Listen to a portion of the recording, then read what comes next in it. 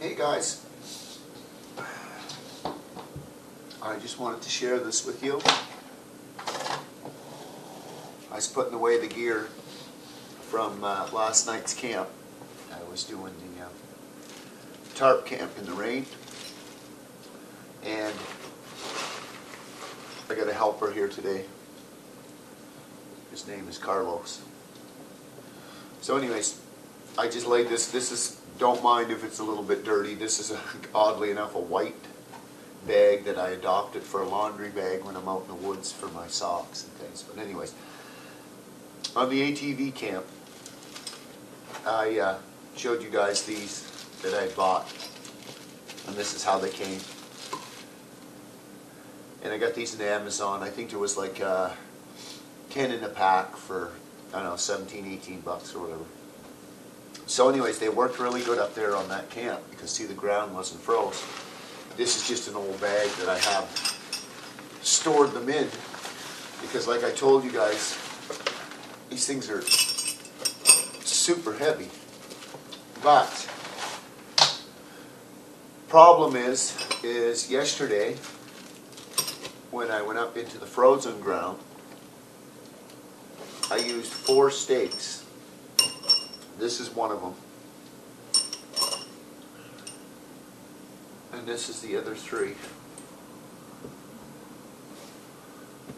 Now, I'm not telling you not to buy these, I'm just letting you know what happened to me.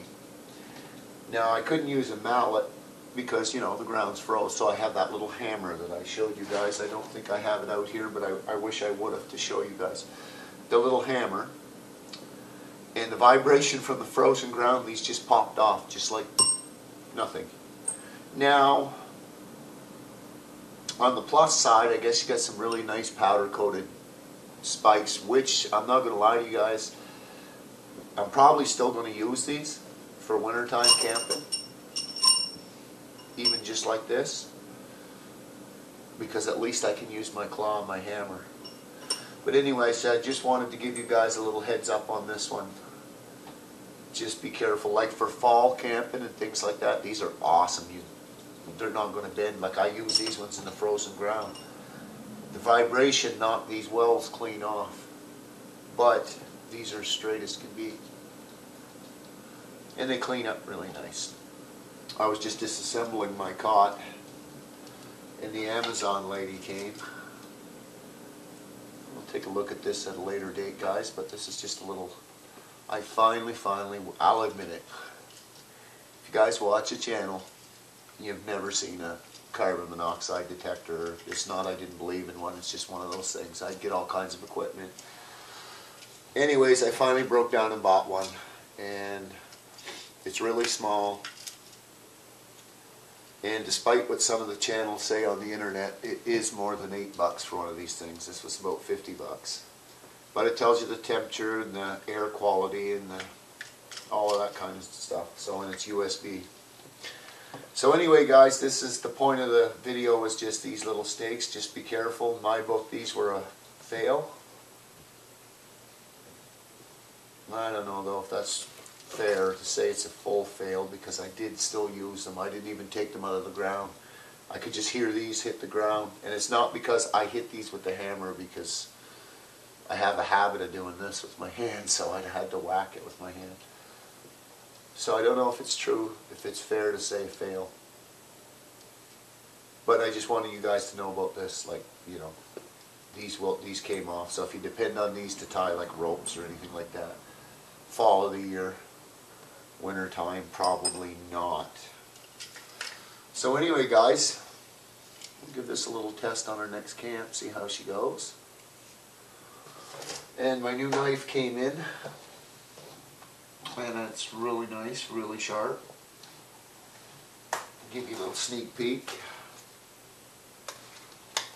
I put this jute on there because of the way it takes flame, and it came with a little stick here, a ferrule stick and a striker. But this is real leather.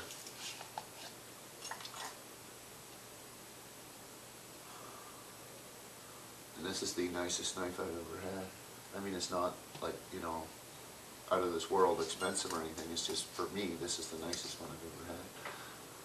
and it's nice and thick here. It's a bushcrafty type knife, so that's what I was in the market for, and we'll let you know down the road how she works out. So anyway, guys,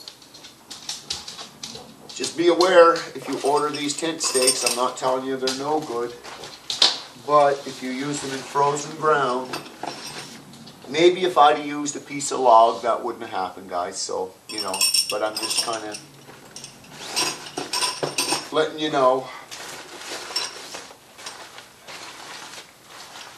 You use your judgment if it's something, you know, you think. But I mean, I don't think I abused them. It's just I used them.